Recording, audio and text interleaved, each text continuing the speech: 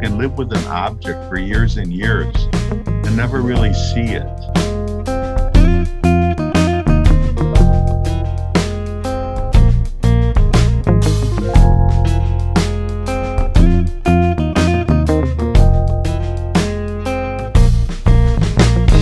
Okay, so are you ready? Yes.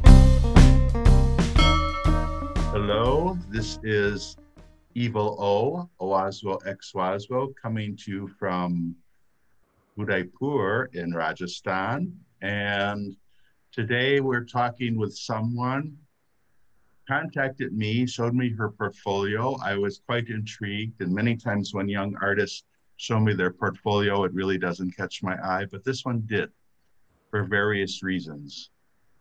And one of the reasons was the topic, which was Kitsch or Keech. So anyway, without further ado, I would just like to introduce Avni Bansal. How are you? I am good. Thank you, Wasfu, for letting me speak here. It's a really nice platform, and it's a pleasure for me to be here. Yeah. And where are you speaking from today? Delhi? I am based in Chandigarh right now. I got married like last year, and I've shifted to Chandigarh. I've shifted my studio upstairs, and doing some good work. So Chandigarh is a beautiful city. Yes, yes. It Yeah, yeah. it has a amazing terrain, and it can uphold a lot of plants. Like you, mother, the bestest of terrain it has. Like you can grow strawberries to lychees to even melons, everything. Like on the Last time I saw you, you were working with Lalit Kala Academy in Delhi. yes, I And you were trying to pacify me through the judging of that print exhibition. exactly You were we being very good. I did the first print banal basically. I helped Lalit Kala with the first print banal. I was arranging the whole. Right, right, right. Okay, so let's get into the topic. I liked your PDF. I like the artworks. I like the printmaking. You are an artist. I Yes, don't think that many people know of you, but I wanted you to come on this show. I like the topic of kitsch or keech. yes. So you have to explain that I have props. So is this keech? Is Uh, this kitsch? yes, yes. If you see it in a very direct way, like in a very um, aesthetically pleasing way, then yes, why not? If Like I it, if I tape it to a wall, yes, is it kitsch? yes. So If I I'll tape it to a wall, it's kitsch. yes. I'll tell Okay. you one more thing. So right now I'm doing a set of work. I've actually bought a scanner with me. Okay, like a very good quality scanner, and I'm actually scanning all sort of objects that are around me. Okay, Okay. all sort of them, and then segregating all the objects in different ways in proper frames. For example, um, the idea of my art is to showcase the Indian ways of living. Okay, this is what I'm intrigued with nowadays. Okay, so when you go to a market, you see a lot of various kind of shops. There's a stationer, there's a chawala, there is and they all have some kind of small objects, correct, and they buy it and they enjoy them, correct, and they use them to do their course, correct. So I'm literally picking all those objects from different shops and basically a curated frame of one shop. Okay. Like So you're picking up all the objects in one shop and putting it in a frame. yes, yes. For example, there Okay. is like a hawker, like a chai hawker. So chai wale ke paas whatever things he has, I'm just picking them up and I'm scanning all of them together and making it into a proper frame, Okay. placing them in a Not frame. the 3D objects, but the print of the objects, the scan of the Yes, objects. yes. These scans. Okay. Okay. Because that idea of print is also there, right, in my head always, that I am always intrigued with the flat image more. And the idea is to document all little things that exist in our current Indian ways of living, and then place it in a frame to talk about it. But what is kitsch? I mean, that's a word that always perplexes me. because you know people have referred to Ravi Varma as Kitsch, Ravi Varma oleographs, but also he's considered a fine artist by many people. Um, it always seems a matter of perspective to me sometimes, and it's sort of what the elite approves of and disapproves of. Um, but you had some very definite definitions of kitsch that you sent me. There is kids is, I think, very something that can be grabbed very easily, which has less thoughtful meaning to it, right? But when you defining what is kids, it's again very thoughtful. Yeah, So that contradiction is there, that duality is there. So all the theories in art are, I guess, made up via our observations, and how do we define them is very subjective in matter, I guess. So right. Well, I like the definitions that it was easily accessible, so easily accessible, people didn't have to think about it. Um, I'll tell that it you one was more, the how appreciated by I, the masses, yes, appreciated by the masses rather than exactly, the elite. exactly. So I'll tell you how I see kitsch. Okay.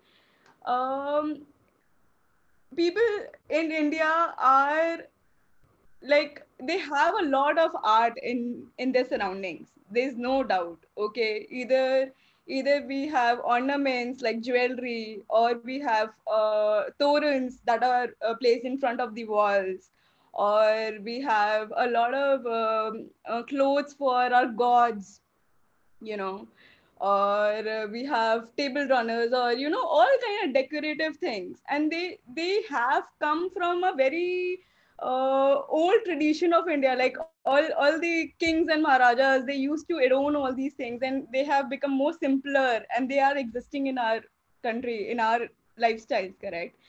And that's also a form of art. For even the crafts of India, they're also all form of art, and they're far more cheaper and readily available to us, correct? Well, when I see like a Torin hanging over a door, if it's made in a village, I don't really think of it as kitsch. I think of it as folk art, which we've developed an appreciation for. But maybe in years past, maybe people would think of as kitsch. I'm not sure. Um, Since we both are artists and we have seen things in a way, in a very artsy way, we understand that what is folk art, what is craft, what is for contemporary art, correct? But for people who are not aware of all the segments or the lines, defined lines, for them it is, these are very decorative regular things, correct? I had one review years ago. I think it's when I had a show in Mumbai, possibly, and it was of my photographs, and it was my Krishna series. And I don't blame the critic because the art writer actually did a pretty good job, but the headline person who wrote the headline was Kitsch and Tell, Okay. which I will never forgive them for because I didn't see my work as kitsch at all, but you know, it gave it that skew and it has I'll tell such you the negative funny thing, connotations. yeah, exactly, and it has that decorative element also, because there's miniature involved in it, and there's a lot of small decorative elements, though they are meaningful and they define some points in your work, right? But for the other person, you know they might be more only decorations, so that's why he said. You know, I think this would make a fabulous Clubhouse conversation. Maybe next week we should have you on Clubhouse Okay. next week, which would be like if we premiere this coming Sunday, then it would be the day after this premieres on Monday. You could come on and we could talk about Kitsch with a few other people. Yes, It would thank be you. interesting. So So I anyway, think, talk about your work. talk about my work. Okay. I I I did my dissertation in high and low art in my MSU time. Okay, and I was literally trying to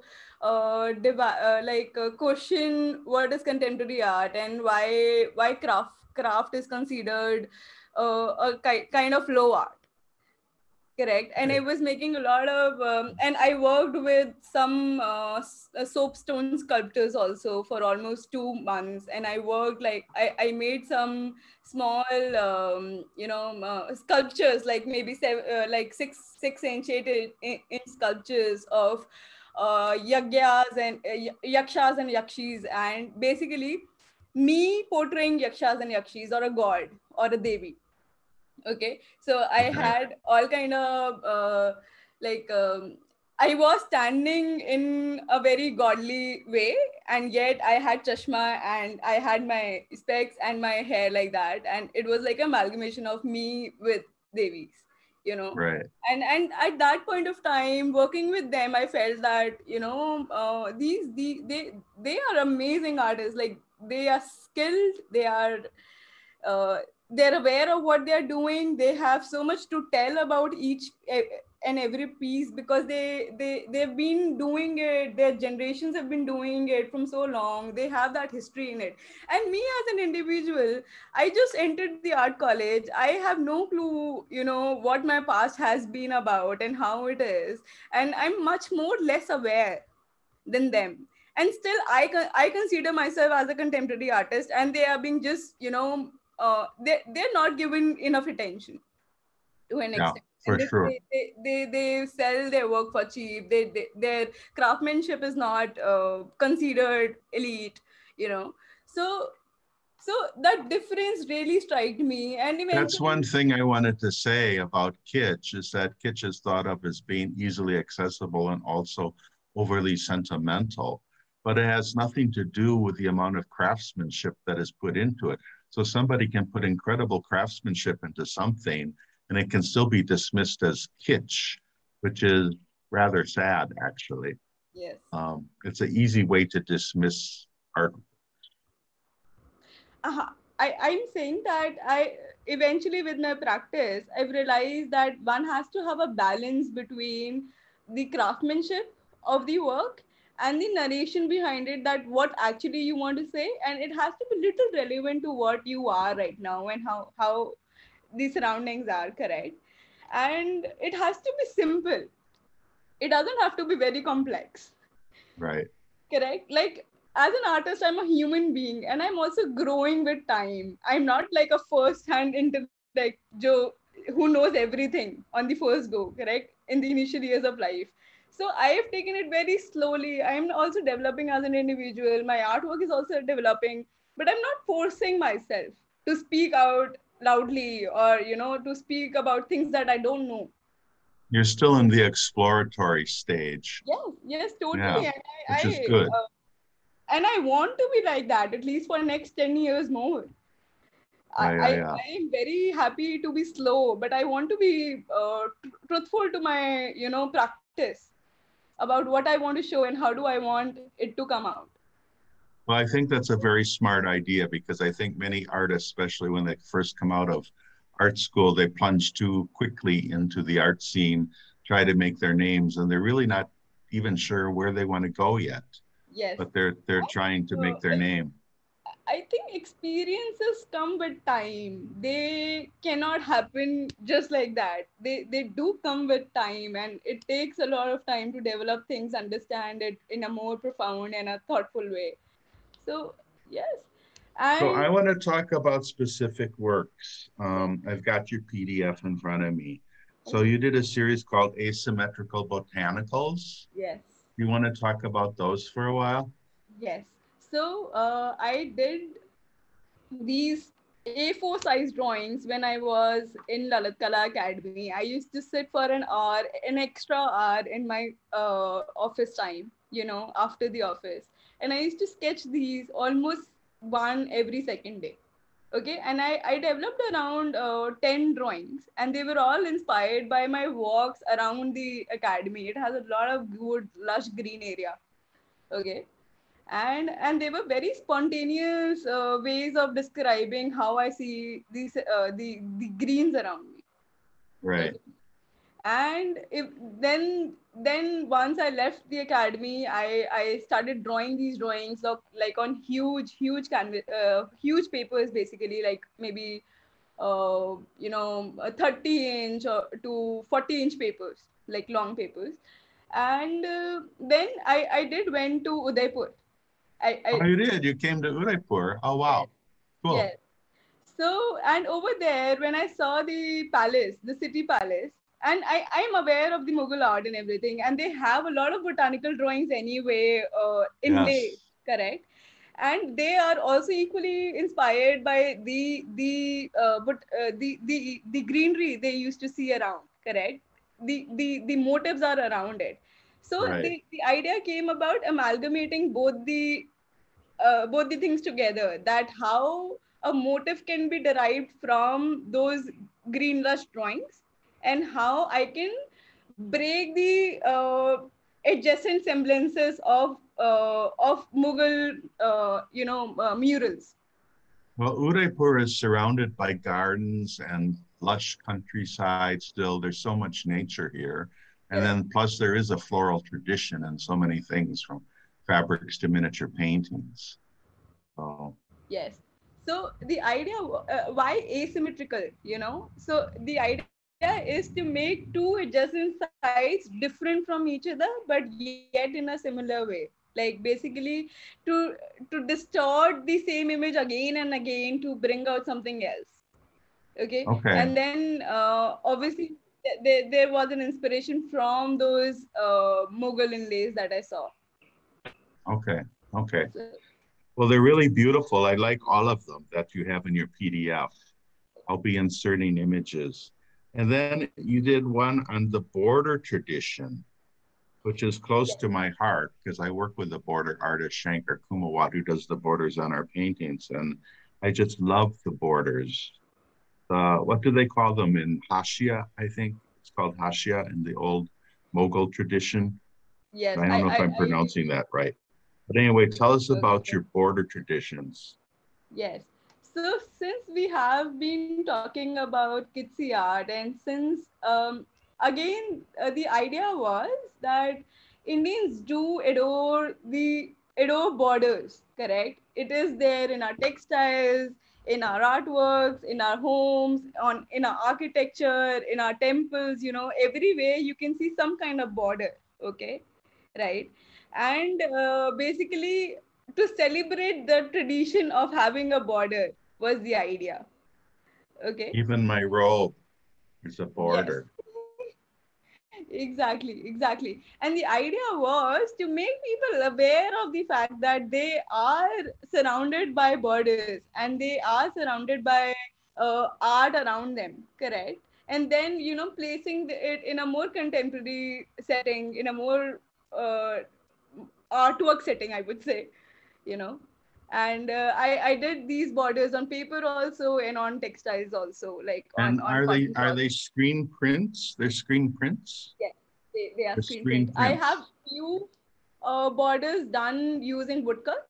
Like I've made around six meter long woodcuts of these borders, and then these are and some borders are done using screen print also. And they're meant to be hung from the ceiling or laid across Yes. low So pedestals. I'll tell you. I also am trying to figure. So printmaking has that advantage of repetition. Being a Yes. printmaker, I have that advantage of repetition. Mother, the idea is like being a printmaker, I have that advantage of doing repeats of one design or one motif, correct? And I try to see a lot of repetition around me also, like all kind of patterns and repetition around me. For example, plants also grow via repeating their leaf structures again and again, right? And even in the border traditions, the idea was to repeat one set of motif again and again to make a 6 feet, no, 6 meter scroll, correct? And the Yeah. idea was to present all the editions together in a scroll. And while I was exhibiting it at Pulp Society, I kept it open for the viewer or the buyer to cut it. Basically, per edition, they can just cut the edition and take it away. Really? You encourage people to just pick up a scissors and cut it if they Cut the want it? edition. Yes, yes. Oh, that's Because very generous of you. yes, because I'll tell you a reason behind it. Because I wanted them to understand that borders are something that they know exist in their houses every time, correct, all around them. And I wanted them to understand that uh, as an artist, I'm not doing something that is out of my world or out of anybody's else, mindset. It is not complex, it is simple, right? Right. I'm just picking it up and placing it in a way that it intrigues your thought processes as an individual. Well, it's That's a why very I populist act to just invite people to cut a piece of work and take it home with them. yes. You know? So that was the idea, and I think people really responded well. Whoever came, they were very excited about the idea. But though nobody cut it on the spot, but yeah, I was very willing that I will sell per edition, as at a price, and they can directly cut it and use it as however they want it. Like they can frame it, or they can use it in a prop or in a product, or keep it with themselves, however It that's their looks from your choice. PDF like you also did some thinner borders that you hung from nails on the wall. Yeah, that I did in the studio in Chandigarh itself. From that, it started basically. I Okay. Yeah, So that was those. the first border, and then you moved later to the longer borders. I had actually, what happened was, I had a lot of ideas around creating a lot of products, like limited edition printmaking products. Just to spread the idea of printmaking, because half of the people, when I talk to them about printmaking, they don't know about it. Correct. So to just make them understand that you can create things around it, how it is done, why it is done. So I was in the process of creating a lot of products, but eventually I kind of stopped it. Let it be more artsy. Well, this project with borders, it sort of helps people realize the art in their own lives. Yes, yes, You know, how they're actually surrounded by art in their own homes and they may not even realize it. But yes, there is art there. Even if exactly. it's just a print on their plastic dishes, it's still some sort of art. Yeah. Might be kitschy, might be Mickey Mouse for all we know. The grid. Tell me about the grid. Oh, the grid was an initiative to engage people. Basically, most of the people have never done screen printing by their own selves, correct? Right.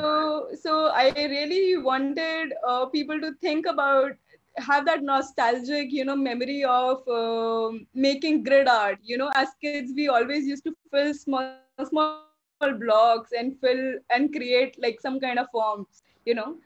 Yeah. So I wanted that memory to come back, and I wanted people to experience the idea of making screens on wall, like doing screen on the spot, like a more engagement activity that they should go through, that what artist goes through while creating an artwork. So you're very, very much about involving the viewer. Yes, You yes, want to turn the that's viewer very into an important for me, I artist. guess. Get the feel of being an artist. Yes, yes.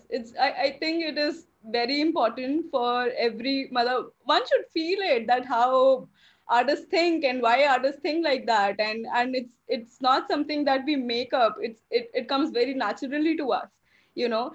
The vision I have around me, the way I see around me, it is not something that I prompt to. I It just comes to me naturally. I choose to be an artist because I am like that. It's not something that out of fame, or I just do it for out of curiosity, to make myself understand that what I like and what I don't.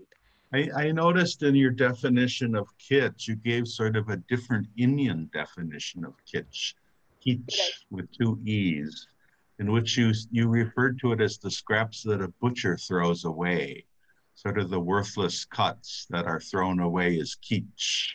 But Yes, it's the same in German, you know, it's sort of German, it means like garbage, basically. exactly. So So so are you in these projects? Are you trying to make people realize that these things they don't take seriously and kind of throw away, that there's actually some value in them? Is that like yes, underlying? the idea is to make people aware of their surroundings. People just ignore, I feel, like most of the time. Like they're just so busy in, building things up,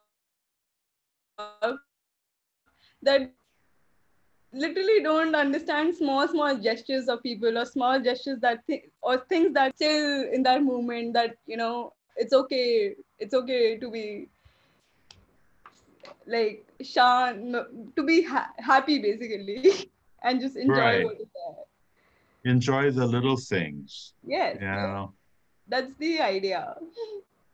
I catch myself that all the time. And you know, it happens to all of us. I think you can live with an object for years and years and never really see it. And Correct. one day you pick it up or you look at it and you think, oh, I never noticed it had that. I Yeah. never saw that that design is this. I thought it was just design, but now that I look close, I realize it's little rabbits or something.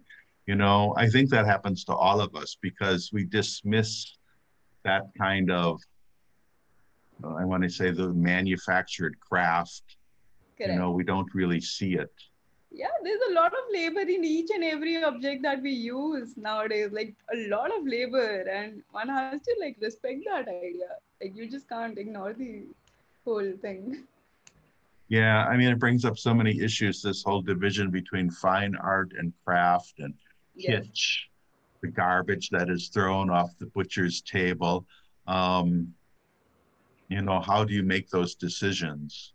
Yeah. Because once again, like I said earlier, the kitsch, if you think of it as sentimental and easily appealing to a person visually, doesn't necessarily mean that there's no work involved. No. Yes. And we don't appreciate the people who do those work, that work. Yeah. So you have another piece, the garland. You want to Yeah. talk about that? By the way garlands are presented in Indian lifestyles, we use garland as a motive to show gratitude towards people, and also to serve egos of an individual so that our work is being done correct. And it's a habit, or it's a behavior that Indians have been used to, correct. And we just live with it, we don't think around it. So making a garland was basically to make a individual think around the idea that why that to think about the duality, the plus and the negative of the object and our behavior also, like, Right. correct. And again, the idea of doing a garland was also to show the repetition of flowers. Basically, printmaking as a medium also has the advantage of repetition again, right? And in garland we use roses or one type of flower again and again to create a beautiful ornament, correct. So that amalgamation is there, that I use printmaking as a medium. I did cut a petal and created a rose out of it or a flower out of it and placed it in the garland. So that I'm just trying to find a lot of repetition also around me. Also, the latched jewels. Yes, The latched exactly. jewels. It's I somewhat similar but different. And I really love the one that you use as your profile picture, by the way, yeah. behind your ear. It's really nice. Yeah. So again, again the idea was to make Indians aware that they do have art in them. Basically, we buy ornaments, like you Indians buy a lot of jewelry. They are the one who invest in gold maximum, like in maximum Right. amounts, correct? And they can buy like ample beautiful jewelry because they consider it an investment. They consider it beautiful, but again, they don't buy art per se from contemporary artists or from galleries. Correct. Thank you. I know what I'm going to hear, though. I'm going to hear people say, yeah, but you know, borders and jewels and garlands aren't really kitsch, they're design. And they're going to draw a distinction between those and say that they're not really kitsch. Because when you think of kitsch, you think of attempts at fine art that fail, I would say. But Okay. now you're moving into the fine art realm, obviously. You know, you're making that leap. So let's go into ecstasy lands and tell me how that, I mean, because that's when you get to ecstasy lands, it seems like you're really trying to move into fine art. even more so than the others. Am I right or wrong? Not really, but yes, to 10% I would say yes, but they also came very naturally to me. I'll tell you how. So in 2017, I did this whole series of bursting motif series. Okay, and they're a piece of 35 prints, like really small 35 prints. And the idea was to basically distort the form of circle again and again to create various motifs. And they were very spontaneous. They do not mean anything individually, but as a collective, they do make sense, And somehow I really connect to the motifs, the Western series. And now in my practice right now, they are being used as building blocks to create new artworks. Ah, okay. So they're amalgamations of things. Yes. So I have been scanning all those prints, woodcut prints, and digitally collaging them to create various artworks. Or even I'm creating right now, I'm like creating 5 feet large woodcut collages on paper also. I'm repeating and cutting all those motifs again and again to create other forms and symbols. Well, I really like them. They're beautiful. And I love the combination of the black and red palette. That's so nice. Yes. And that gray background is just gorgeous. And And again, then, I'll tell you, there mm, is ऐसा मतलब it came very naturally because again these are all done in Chandigarh itself, and Chandigarh has it has a beautiful green terrain, like amazingly green terrain, and such plants you don't see anywhere. Being a Delhiite, I could not like Delhi doesn't come with such beautiful plants, okay?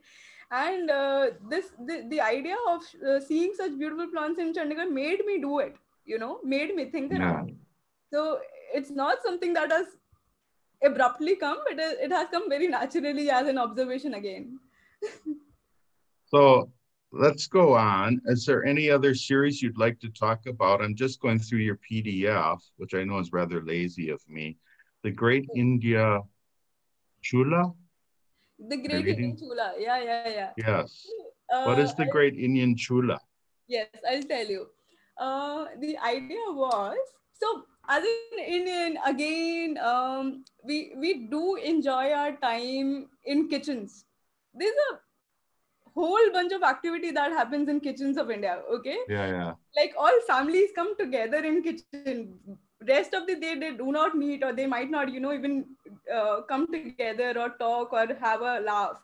But in kitchen, Believe they it do or not, it's the same in the West. In America, in Italy, the kitchen is the place where the family comes together. together. Nobody Correct. uses the living room unless there's like guests who come over.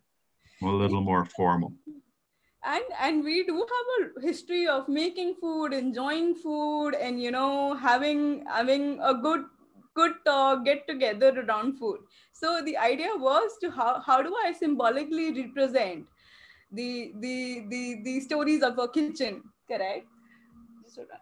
Yeah. So so uh so the first thing that came in my head was chula, right? Like everything happens on the kitchen stove, correct? All experiments and creation happens on the kitchen stove. So idea was to basically click photos of the kitchen stove in its most used way of the day, every day for at least 7 days, or maybe I'm thinking of doing it in a more for a month, maybe 30 prints, and And then you're showing all the little grease spots and the yes, crumbs that have fallen yes. down and And again, everything. this idea of kitsy, that Keech, that rubbishness, that one should, Yeah. enjoy those spots also. One doesn't have to be always perfect. As an artist, I can't be perfect, right? So the Well, idea, it's strange because for me, it hovers between kitschy, but it's also sort of highly conceptual also, you know. yeah. So that's the I think my work is actually going in various directions. I'm not denying that it is not only about kids, it's also about a lot of other segments of what I see, you know and I'm also trying to figure out the best way in which I can actually speak about it or represent them in a more direct and a more simple way. Now I come to on your PDF the phallic series. Can we talk about the phallic series? Tell me about that. Okay. And I I shouldn't make jokes about that because phalluses are part of religious art in India. I'm aware of that. And, you I'm know, much aware of that. yes. So the idea was, when did I start these series? When I was actually working with Lalit Kala Academy, and in my free time, I used to get like small sheets with me, and I used to draw and carve over there. Okay, a lot. And during my academy time,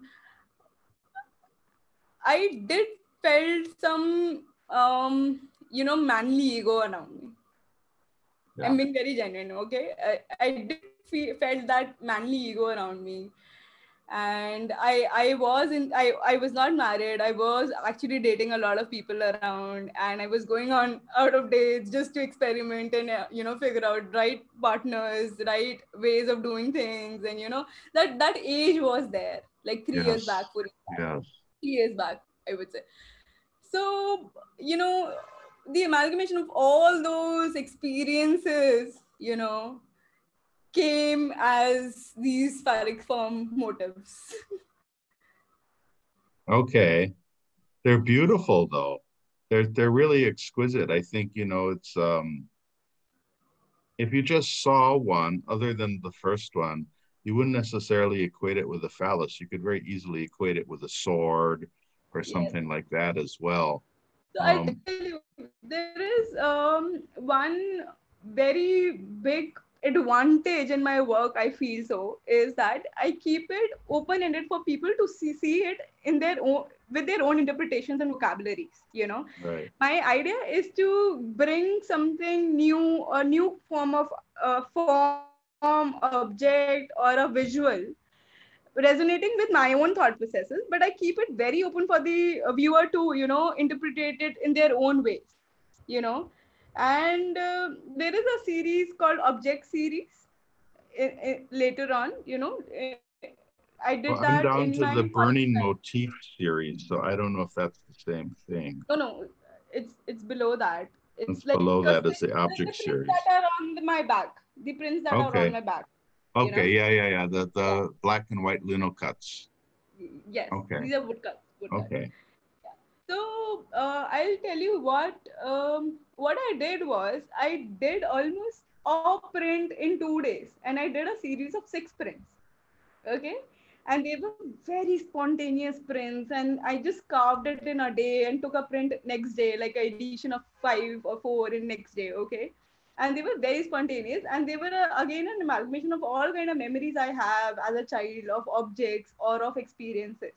And and I did wrote those semiotics, like small words around each and every the image.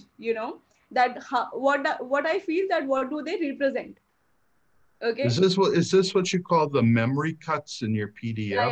Yes, The yes, yes, memory cuts. Yeah, those are astoundingly beautiful. I really yes. love those. So This little series of 6, it reminds me of the type of elegance that Zarina Hashmi, you know, maintains in her work, maintained in her work. I know I they're not enjoy. minimalist like Zarina Hashmi, but they're like really have that elegance to them. So I I'm did paying you a enjoy. compliment. Thank you.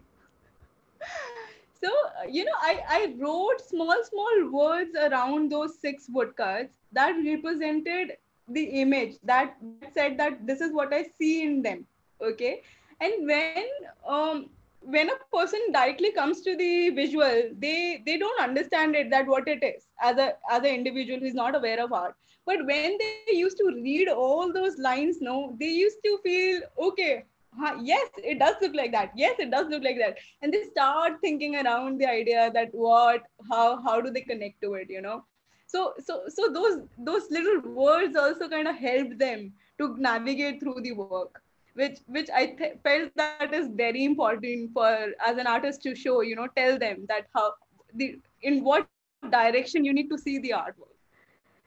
Correct. Yeah, it's all just so gorgeous. You've really done some beautiful work here. Um, There was one thing I missed somewhere here. Is there anything in particular that you want to discuss? Not Oh, really. I know. Wait. I found it. I'm sorry. Um, the blooms. The Blooms, yes, this is an ongoing series. I am doing a set of like 10 huge woodcut collages I told you about recently. And again, I'm just reprinting a lot of old mattress, of woodcuts and denucuts I've been doing from past 6 7 years. And I'm just reprinting them and again creating, larger size of artworks, like more flat artworks, I would say. And the blooms are again like inspiration from the green rushes that I'm seeing around, but and other ideas also. I'm just in the process of creating these books. So let's see how So it it's a comes out. woodcut collage and gouache. Yeah, yes. Woodcut That's collage the and bloom. gouache. Yeah, that's the bloom, correct? Yeah. Yeah. That's really So beautiful. And then what about the carousel? the carousel again was inspired by the memory of seeing small babies and kids around me. Like I had 2 3 kids that just came up in last 2 years, and I used to give them a lot of carousels or those playing toys. So that Yeah. memory came in, and yeah, that was the idea of creating those small carousel kind of drawings again and again. So yeah, Well, it's a lithograph. I think you have a fabulous body of work, and it's really growing. And I'm very happy to get you on Evil O and interview you. You've frozen Thank again. you. There you Thank are. you. Now you're back. Okay. I apologize that this video might be quite chopped up because have to do a lot of editing on it because of connection problems. But Avni, it was very nice talking to you and learning about your practice. And I'm very serious. I think we should put you on the Evil O Art Clubhouse and let's do a whole clubhouse chat on Kitsch. Yeah. And I'll invite some other people who've kind of dabbled with Kitsch also and see if we can get a good conversation going about what is Kitsch and how have different people explored it. Yes, Um, surely that would be nice and wonderful. I Yeah, have. yeah. I think it would be fun. I mean, I'm interested in this because I've explored it a little too. I don't think I explored in my miniatures really, but in my photographs of Krishna, in my mind, I was really thinking of the Ravi Varma posters and things when I was doing that. It was sort of like an update in my mind. And so, there's a certain attraction to kitsch that I think makes an artist want to play with it and see what they can do with it.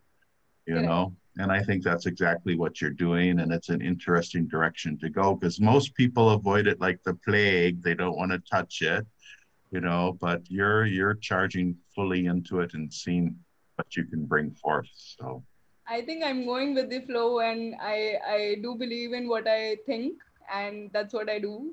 I really don't care about any other. well, that's the way you have to be. That's the way you succeed. Don't let other people push you. You decide your own path. And it takes time. I've realized it doesn't happen that quickly. It takes I time. think you're doing the right thing. Anyway, I have to end this. Thank And you. Evil O, thank you so much for joining Evil O. Please remember to like and subscribe, like and subscribe. You have to do that, helps the channel. Please Watch us on Clubhouse.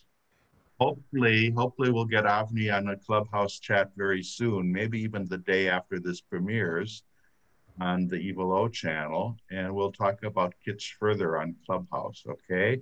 So Avni, you have to wave goodbye. Bye bye. Hope you all like it. Thank you. Thank you so much.